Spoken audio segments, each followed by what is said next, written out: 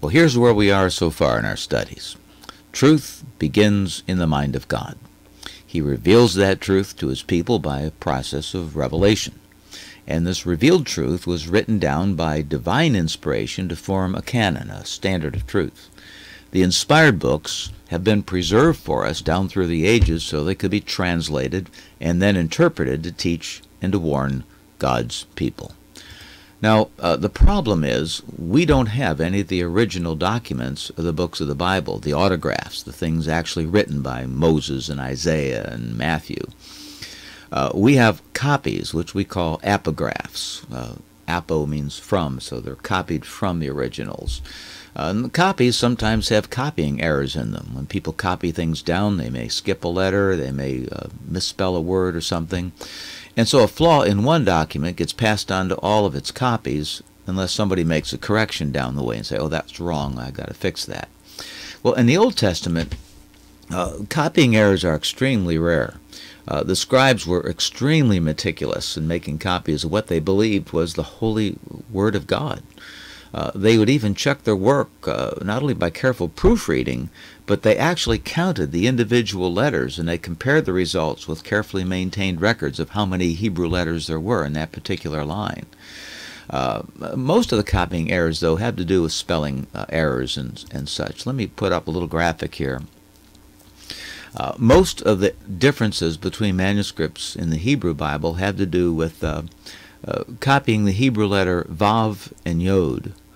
Now these letters were little hooks at the top of a vertical line, and the Vav extends down to the base line, and the Yod extends only partway down. So it's easy to see how they're confused sometimes. Now the actual Hebrew pronunciations are what I use, the Vav and Yod. European influences made some academics later call them the Wow and the Jot, but those are more Europeanized and have been abandoned by modern Israel as they tried to go back to the original pronunciations of these letters. But other spelling errors also have occurred because there wasn't any universally accepted standard. They didn't have dictionaries they could all go to, and they wrote things down and copied things, and at times the spelling of words in different regions and all was a little different. But when we compare all the different copies that we have, we can see that there are really very, very few actual differences in the copying of the text. Sometimes, though, Bible critics, because they didn't like what the Bible said, have conjectured, well, Isaiah must have meant this, or Moses, or the writer of the books of Moses must have meant this. And so they make suggested corrections, conjectural emendations, they call them.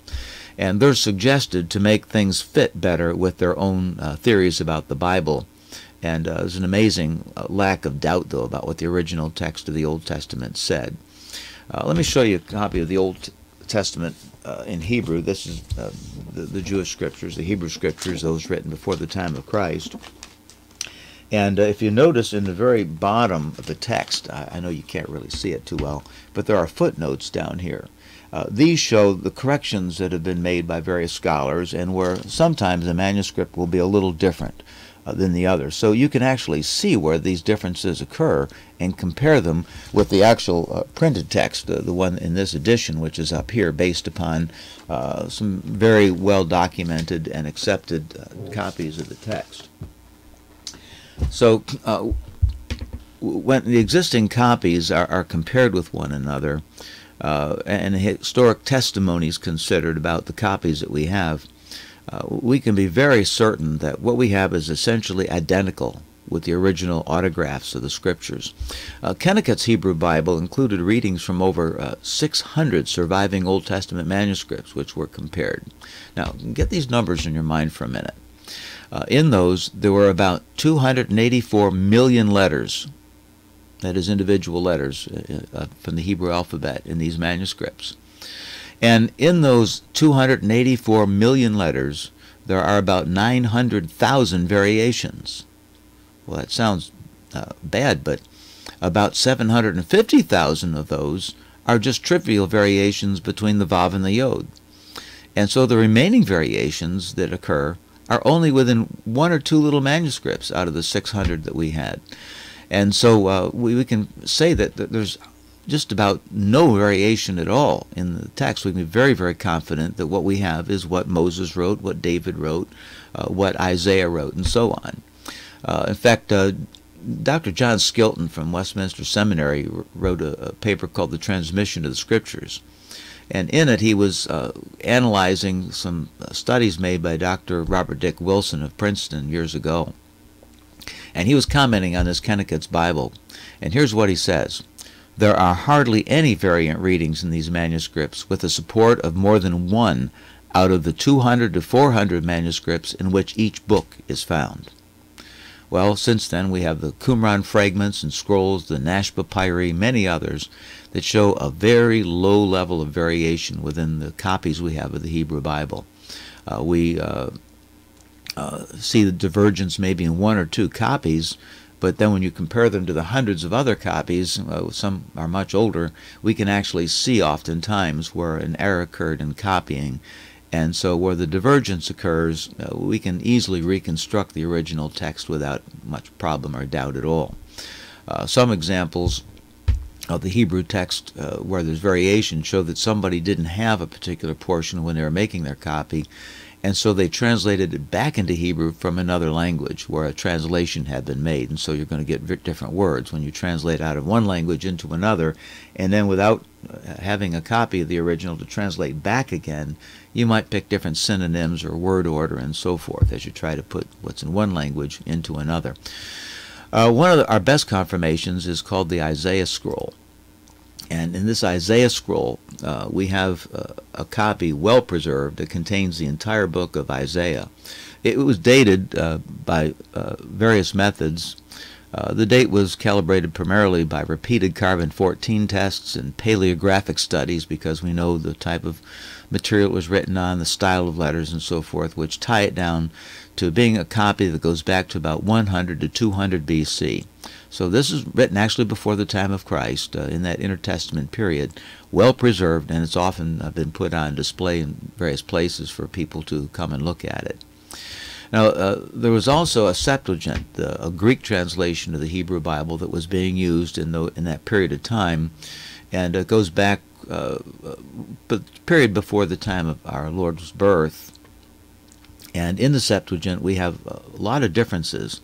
As you read the Greek text there, you see there were different translators of different books of the Old Testament when they translated it from Hebrew into Greek. In fact, sometimes you see they translated from another language into the Greek because of the variations that we have. And so you had differences that are going to occur there. But most of the differences in the Septuagint are because of careless translators or copyists. It's not an infallible version of the Old Testament. It, again, needs to be compared back with these authoritative Hebrew copies that God has in His providence preserved for us today. Now, Jesus and the apostles in the early church were confident that the text they had of the Old Testament was fully accurate and had complete divine authority. That's the way they quoted from it. They quoted as if these books they were referring to were infallible, and that's how they referred to them, as they referenced back to the Old Testament text that they had at that time. Now, dealing with the New Testament, we have many more ancient copies than we do of the Old Testament, because, of course, it was written more recently. And this is a Greek New Testament. And again, the text that was in this edition is up here. And at the bottom are these footnotes. And the footnotes tell where variations occur. And it actually gives which manuscripts they're different from. So we can see that, well, these were all in the area of one particular region of the world. And they all probably have this difference because they were copied from some original in that region. We see also it tells us that this verse was quoted this way by Origen and Chrysostom and Theodoret and some others. So these are very helpful so we can see again where variations in the text occur.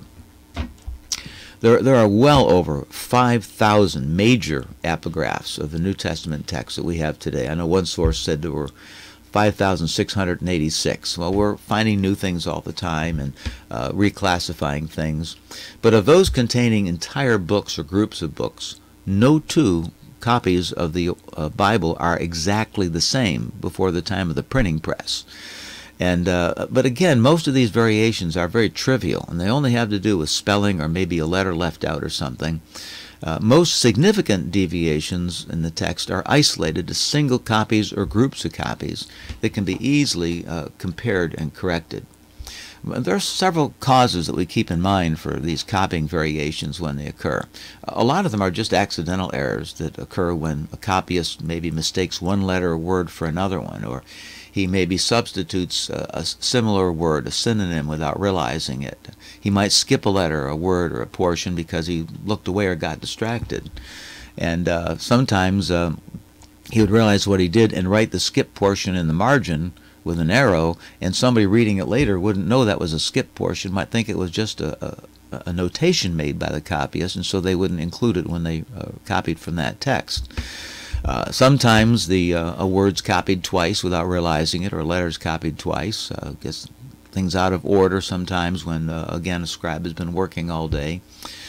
And with the New Testament, they weren't as meticulous about copying letters and so forth and counting them as they were with the scribes of the Old Testament text. Some were just plain making copies, so the church might have a copy that they could read to their congregation when they got these letters from Paul and such. But those were similar things that occurred in every writing of ancient times, and we can see them in the writings of other ancient writers as well. I could show you, for example, some of the marginal writings that were found in the Codex Sinaiticus. Let me put a picture of that up here for you, so you can see what these marginal notes look like.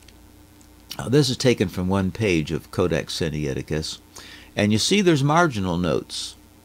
And it's sometimes very hard to know what was a correction of the text or what was just something that someone wrote in there as a marginal note, or maybe they realized that there's a verse in the Old Testament or somewhere else that makes a comment, and they wrote that in the margin, then later it gets copied into the text. So for this reason, we have to be very careful about how we deal with these variations and see where the variations actually came from, so we can deal with them effectively and responsibly, rather than just rejecting everything that seems a little bit out of the ordinary, as if somehow now the Bible's not reliable. It is. The variations are very, very small. Now, we've attempted also to group together the New Testament epigraphs into different text types and families of texts. More recently, computers have been used to sort through databases of these texts to find patterns and simplify the problem a little bit for us. But scholars take different approaches. There's always that human element where now we have to take the data and organize it into what we think are decent categories. And scholars take different approaches. There's no simple formula for classifying the variations that we occur. Now, there's some classic divisions of the New Testament text that are still widely used by a lot of people, and they can provide some help. For example, we speak of the Alexandrian manuscripts of the New Testament. They're very old copies, and they're based on copies made in early Alexandria in Africa. And attempts have been made to divide this text type into subgroups, but that's been a difficult thing to agree on. Then there's the Byzantine manuscripts. These are much later copies, but they were made copies from ancient texts, and so they do have some ancient anchor to them. They're more uniform, and they make up the majority of the existing Greek manuscripts that we have. But this group has also been divided up by computer analysis into very hard-to-manage subgroups. And even among the Byzantine manuscripts, there are many variations in the text because, again, humans were copying them. They weren't being clicked out of a computer printer or a printing press. Then some speak of the Western and Caesarean manuscripts. That's a class that now has been sort of rejected by a large group of scholars. But nevertheless, these show what was being used, what texts were being used more broadly in churches around the world in different locations. Some presume that God supernaturally preserved the text used by the majority of the churches. Find the majority text, they say, and that's the one that God says is absolutely infallible and has been preserved. And so they argue that this majority reading must be the perfect text, so taking a vote and 51% wins. But this really ignores the facts. And this is where the King James only and the Textus Receptus movements have gotten started. They consider these to be divinely preserved and perfect texts of the New Testament and the Old Testament. However, when these texts were made, they were based on only very few manuscripts that were known at the time, and they're not as uniform as the supporters seem to imply. They represent the majority of copies in one geographic area, but when you consider the whole geographic spread of the New Testament, they're not the majority text being used by the church at that time at all. In some parts of the text, we know now, were back translated into Greek from Latin, with absolutely no Greek support as to what the original inspired words were. Well, it helps to see some of these texts and to consider how they were influenced by earlier texts and how later versions were influenced by the earlier ones. Fenton John Anthony Hort and Bishop Brookfoss Westcott published several textual canons. These were rules that they believed were important in analyzing the manuscripts to reconstruct the original text. Now, many of their canons have been modified since they wrote them, and some are now completely discounted as being invalid. But their work stands as a helpful foundation for the continuing work of analysis of these variant readings. They had a couple favorite Old Testament, or rather not Old Testament, but texts of the Bible that they use. Let me see if I can find a picture of those and put up for you, because it's very, very helpful to see these. See, I think this is them. Yeah, here they are. They called them the Heavenly Twins. Codex Sinaiticus, which I mentioned previously when we looked at the marginal notes, and Vaticanus. And they called them the Heavenly Twins. And at times they blindly accepted any reading that was found in both of these very ancient copies of the Bible. But they have a lot of marginal notes and notations in them, making them far from a divine standard. Now, not all the texts found in one place at the same time are of the same type. They often agree with copies found in other places, and they might have been brought there from some other place. They might have been copied from the same earlier manuscript. And so for that reason, we have to take a look at the actual content as well, not simply at where it was found or the age of it. One example is the Codex Alexandrinus. It's a 5th century manuscript of the entire Bible, both the Old and New Testaments. But it agrees more with the Alexandrian or Byzantine text in places than it does with the Alexandrians, even though it was found down in that region and has been classified among those in the Alexandrian portion of the world. And so it shows us that we have some homework to do to really piece together some of the things that God has preserved for us in these various copies of the Bible. Now, there are some printed copies of the Bible when the printing press came into being, which help us a great deal to be able to follow now the way in which the Bible came down to us. Let me put a few pictures up here for you. It might help a little bit. Back in 1450 to 1456, the Gutenberg Bible was printed. But it wasn't a Greek or Latin, or I mean, it wasn't a Greek or Hebrew version. It was Jerome's Latin Vulgate translation of the Bible, and they printed it from existing texts of the Latin Vulgate that they had at that time.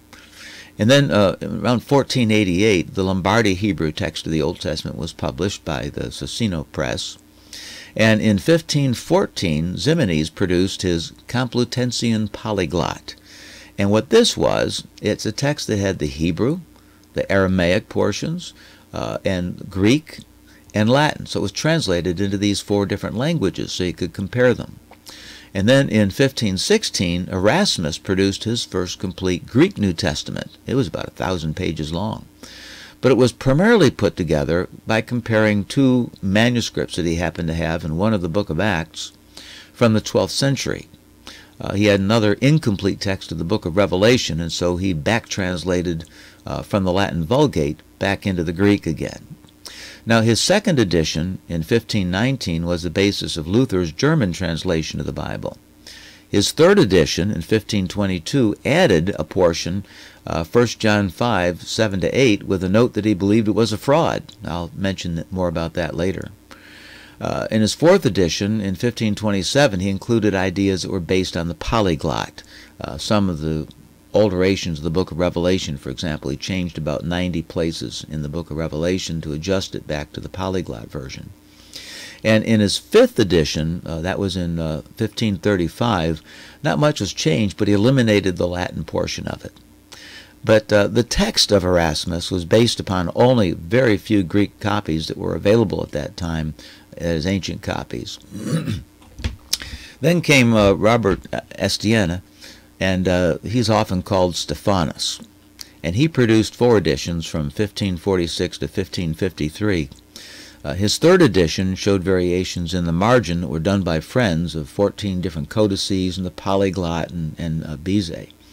His fourth edition was the first one to introduce verse numbers into the text. And the one he produced in 1553 was the one that was used in translating the Geneva Bible. And he produced that in Geneva as his third edition. The Geneva Bible was actually translated and made available in 1557. That was the Bible that was used by the Pilgrims when they came here. It was the one quoted by Shakespeare and such. Then Beze produced 9 editions from 1564 to about 1604, his 10th edition in 1611.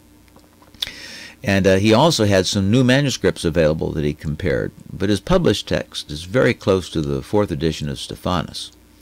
The King James Version of 1611 was based on Beza's edition of the Greek text. And in 1624, the Elzevir brothers, Bonaventure and Abraham, produced a Greek Testament based mainly upon Beza's 1564 edition. And in the preface to the 1633 edition of their work, he promoted it as the text which is now received by all.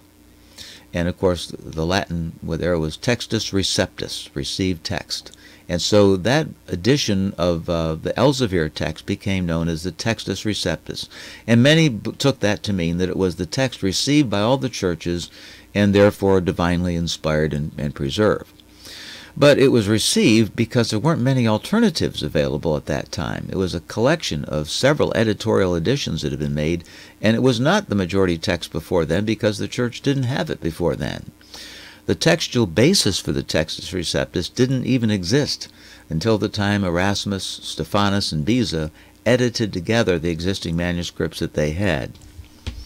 But there have been some recent finds that have helped us a great deal in improving our knowledge of what the original actually said. Let me put up a picture here of some of the more recent findings that we have. These are some very ancient pieces of copies of the New Testament in Greek. 7Q5 was a fragment of the Gospel of Mark, verses 52 to 53 from Mark chapter 6. And we've been able to date it by the style of writing and by the papyrus that was used, that it was probably written probably no later than about 50 A.D., and so this was probably copied during the time when many of the apostles were still alive. P52 is a 2nd century papyrus, and it's just a fragment that includes John 18, verses 31 to 33 on one side, and on the reverse side, verses 37 to 38. So by piecing that together, we can kind of reconstruct the size of the original page. This was found in Egypt. But these help us to confirm the early circulation of the same text that we have basically today. Now, when I was a Bible teacher, I had a class of about 100 students that came through my room, different classes during the day. And I was trying to explain to them how the original biblical text had come down to us. And so I had the students take part in a demonstration, which we found to be very helpful. First, I wrote a simple paragraph on a piece of paper, gave it to a few students to go into a side room off my main classroom and make copies of the text. And after they made the copies, I took the original and I hid it in my desk drawer. And then when the next group came in, I took those copies the students had made and I selected a few students out of that next class and sent them into a side room to make copies. Then I took their copies, and each generation was numbered so I know who, what order in which they were copied. Which is more information than we have than a lot of the copies of the New Testament, but it was just so I would know to give certain copies to certain people as they came in. I kept doing that until all of my students had made copies.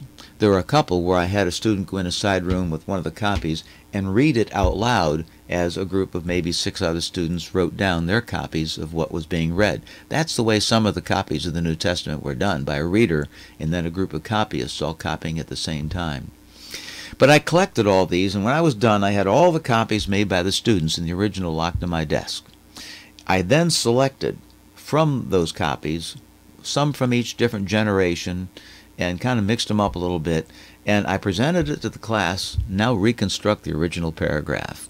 Well, they compared, and we had some little humor as we realized somebody totally miscopied a word here and there, and it got copied in the copies.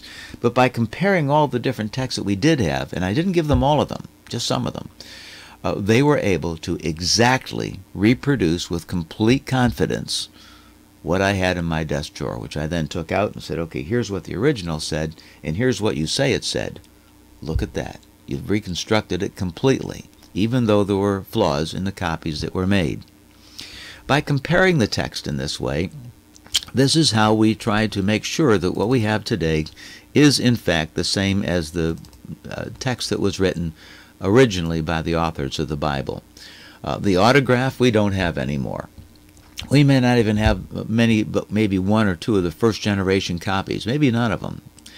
But the copyists then would compare the copies they had and make their copies, but those were lost. And so what has come down to us today are copies of copies. By comparing them, though, we can go back and reconstruct what the original said without any real cause for doubt and worry. And we have biblical sound evidences, some good foundational texts that show us that this is a valid method. Let me show you, for example, what Paul wrote to Timothy in 2 Timothy chapter 3. He said, and that from childhood you have known the Holy Scriptures, which are able to make you wise for salvation through faith, which is in Christ Jesus. All Scripture is given by inspiration of God, and is profitable for doctrine, for reproof, for correction, for instruction in righteousness.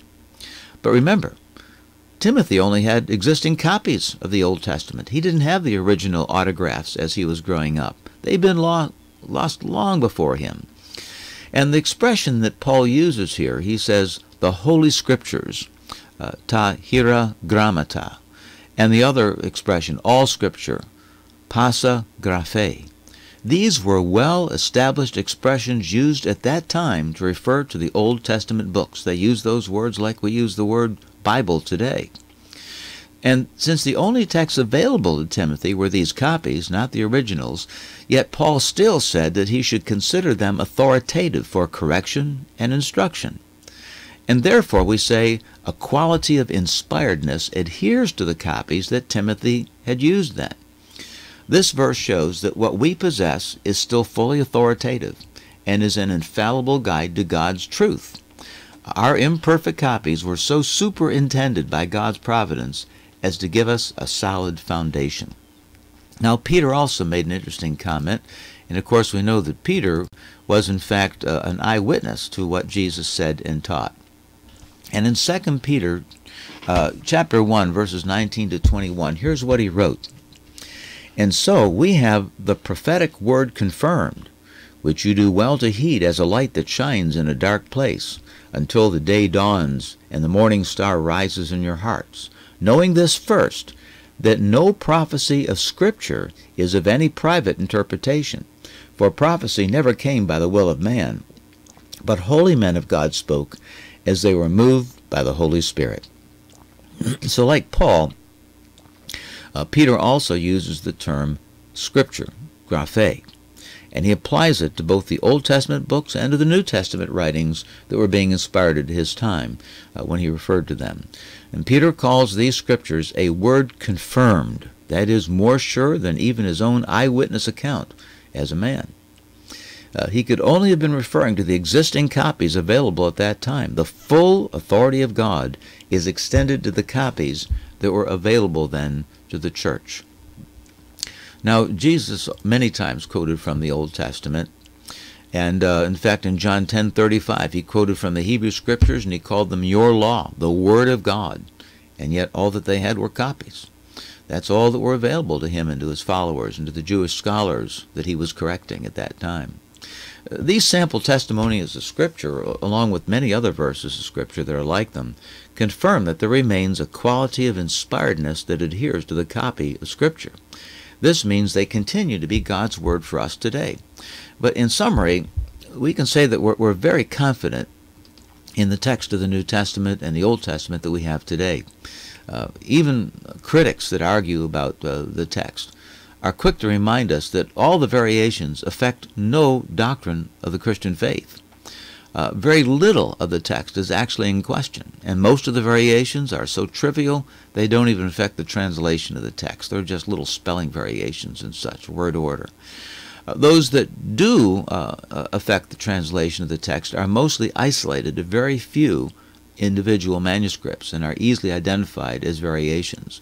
There are some large portions that are more serious variations. We'll take a look at a few in a moment here. But even them, they don't affect any of the teachings of the Scripture. But they need to be each considered on their own merits. We'll look at how the support for each one is distributed as far as like worldwide, where did they have these same question portions in Alexandria and in Caesarea and in Byzantium and such. And by comparing like that, we can also see how wide distributed these particular ones were. But we examine how well supported these individual variations are, how widely distributed they were, and by looking at the context, we can see if something is totally out of the flow of the author's purpose and what he is writing about, and yet it only appears here in this one manuscript. So we can pretty much say, okay, that was something somebody inserted maybe from a marginal reading, or somehow it just got in the text but didn't belong there. But there are some specially grammatical texts that we need to look at. And the detailed analysis would go way beyond the scope of our little study here, but I'll give a quick summary of a few of these question portions. Let me put them up here for you. Let me call up that graphic here for a moment. And we'll take a, I'm not going to read all of it because there's an awful lot of reading there, but I'll go over them briefly with you. The first one is in 1 John chapter 5, verses 7 to 11, called the Comma Johanneum. It has no sound Greek manuscript support whatsoever. Here's what it says. For there are three that bear record in heaven, the Father, the Word, and the Holy Ghost, and these three are one. And there are three that bear witness in earth, the Spirit, and the water, and the blood, and these three agree in one. Now, Erasmus, when he was doing his text, didn't include that verse. It was only found in Latin translations. But Stunica, one of the editors of the Complutensian Polyglot, came to Erasmus and he criticized him for not putting that in. He said, it's in all of our Latin texts, it should be there. Well, Erasmus said he would only include it in his Greek Testament if he could show him an actual Greek text that had that verse in it. Well, it said that pretty soon he came back with a Greek copy. Some said the ink was still dry, or still wet rather. So Erasmus reluctantly added it to his next edition, the third edition of 1522. But he added a notation. And in the notation he said this is a questionable text, probably back-translated from the Latin. It's in many Bibles today because that particular edition of the Erasmus Bible was actually the one used by the King James Version in 1611. And so it got used there, but even many King James Bibles will have a footnote annotating saying that that did not come from any original Greek text. But remember, even though it talks about the Trinity there, this verse was not used in the debate about the Trinity. It doesn't contain any information necessary for developing the details of the doctrine of the Trinity. It was not used for that particular purpose. You could take it out, and all that we believe about the Trinity still stands fully documented in the Scripture. Now, there's another text here I wanted to take a look at. This is a little longer one. It's in John chapter 7, verses 53 to chapter 8, verse 11. And it's a portion about the woman taken in adultery. Now, I'm not going to read that section, but several ancient manuscripts differ about this portion, and those that include it are in worldwide distribution, which lends support to it being an ancient reading. But some ancient copies omit this section entirely. Copies that don't include it are mostly from one region of the world, and they trace back to very early apographs. So both those who reject it and those who accept it agree that no teaching of Scripture is affected either way. But still, it's a very ancient record and seems consistent with some of the things that the Bible teaches about the legal process of adultery and such, if it's properly interpreted and understood. Mark 16 is an interesting one. It has to do with this longer ending of the Gospel of Mark, and it's missing from two very old Alexandrian texts and some other early epigraphs. But it's included in the majority of the Byzantine and Alexandrian texts. For example, the 5th century Alexandrian text that we mentioned before. It's not mentioned, though, in the early writings of the Church, and shorter versions of Mark's ending appear in some other manuscripts. So some have rejected this section of Mark, but they do because of its content, and it depends on how we interpret it. Some see it mentions speaking in tongues and casting out demons and not being harmed by deadly snakes or poisons and miracles of healing. And so they reject this portion because the Bible doesn't support that these supernatural abilities would continue on throughout the whole church age. The purpose then was to confirm the new revelation being given at the time by Jesus and the apostles. And so the context indicates that this portion of Mark was written as a promise only for the apostolic age, which was just then beginning when Mark wrote this. And so there's no problem with the content of the text as long as it's properly interpreted. So it could be that some, out of prejudice, simply took that out because they didn't understand how it might fit in. And so theologically they eliminated the text. Now there's another portion in Acts chapter 9, verse 6, that has a longer portion of that verse that's in the King James Version that's not found in any Greek manuscript whatsoever. And it also appears to have been back-translated into Greek at a later time from the Latin Vulgate. So there are Greek copies, but not ancient manuscripts that include it. The ESV, the English Standard Version, translates it this way, and this is based on the Greek text. Here's what it actually says. "But rise and enter the city, and you will be told what you are to do." But the King James includes a part added from the Latin versions, and it reads this way, "And he, trembling and astonished, said, Lord, wilt thou have me to do? And the Lord said unto him, Arise and go into the city, and it shall be told thee what thou must do." Well, the longer portion is probably introduced because it comes from Paul's defense in Acts chapter 22, verse 10. There he was talking about his conversion experience, and therefore the facts of what it says here aren't in any question in what the King James has there. But even though there's no evidence that it belongs in this particular verse in Acts chapter 9, we know from what Paul said in Acts chapter 22, it's a true statement and produces no difficulty if inserted there. So just these brief summaries of fascinating studies of the text are interesting, but they affect no doctrine of the Christian faith whatsoever. And so we should not worry that God has not, in fact, providentially preserved the text of the Bible to provide us with thousands of copies to compare, and we can be certain that our Bibles are without error. They tell us things which we confidently can know are what God wants us to know about Himself, about His plan of redemption, about the church. So in God's providence, we have an enormous amount of material to look at. I wanted to put one last graphic up here, which is kind of interesting, and it shows comparing the copies that we have of the Bible with copies of other ancient pieces of literature.